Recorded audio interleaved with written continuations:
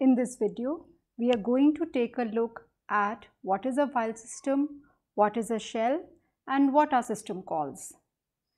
So a file system is an on-disk data structure and a method which is used by the operating system to store and retrieve data. So if there is any application which wants to access the files or the data which is stored on some secondary storage, it sends a request to the operating system and the operating system uses the file system to access the data on that disk. Now this is the logical view. If we take a look at the physical, then if we have a memory, we have some files which are stored on the disk, and the operating system, which is again loaded into the memory, will access the disk to retrieve the data or in the form of files. So this file system consists of the files, the file names, directories, and the file descriptor. So what is a file descriptor? So I'll just give an example. We will discuss this more in later videos. Suppose I give a call to the operating system, a command like this, open foo. Foo is a file which is available on the disk and I want to open that file. When this request to the operating system is given that we want to open the file foo, this request to the operating system open, it will open the file from the disk and it will return an integer which is known as the file descriptor. So this file descriptor is also part of the file system.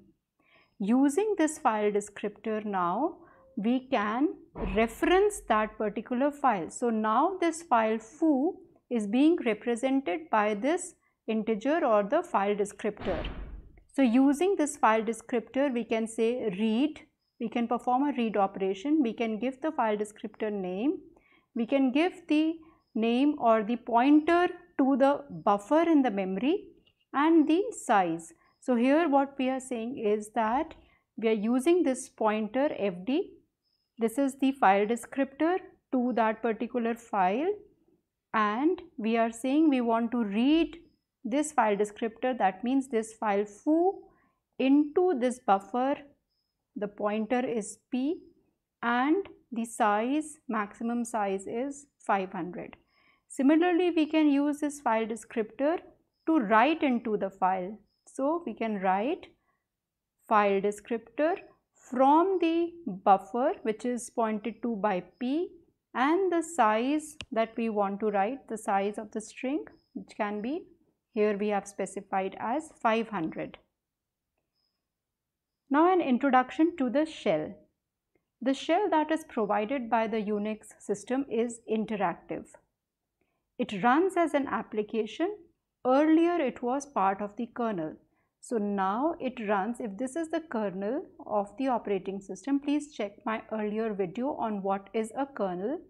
So the kernel is the core component of the operating system which is accessing the hardware. The shell now runs on top of the kernel. Earlier it was part of the kernel. So now this shell runs as an application. Now this OS kernel, it provides an interface to the shell to start a new program. So the shell can interface with the kernel to start a new program or a process. So suppose if this is the prompt of the shell, and if we type browser at the shell prompt, that means now the kernel will interpret this command and it will find the file browser from the storage. Now assuming that the browser is in the given directory, because we have not specified the path, that means we are assuming that it is in the given directory. The file browser, it will get loaded. So the browser file will now get loaded over here and the browser will get control. So once the browser has been loaded now, so shell, as you can see, had sent in a request to the kernel and it wanted to open the file browser. Now these service requests from the kernel, they are referred to as system calls. So any application which wants any service from the kernel, it will send a request to the kernel. This request to the kernel to get a particular service from the kernel is referred to as a system call. So the shell wanted to open the file, so it sent a system call over here. Now the file browser has been opened, and now the browser will take control, and browser can now open new files, it can read write files, and all of these open, read write and exit, again they will be system calls. So anytime the browser wants to open a new file, again it will send a system call to the kernel. The kernel will access that file and return it to the browser. Similarly, anytime the browser wants to read or write on a file, it will again send a system call to the kernel. So any application which wants any service from the kernel, it will have to send a system call for the same. Once the browser exits, so if the browser is terminated now, so when it is terminated, now this exit will return the control back to the shell. So when the browser has finished, the control will now be sent back to the shell. So the shell was the one which had created the browser, and on termination, the control is being sent back to the shell. So as we just said, that system calls are requests which are made to the operating system. So it is an interface to the services which are made available by the operating system.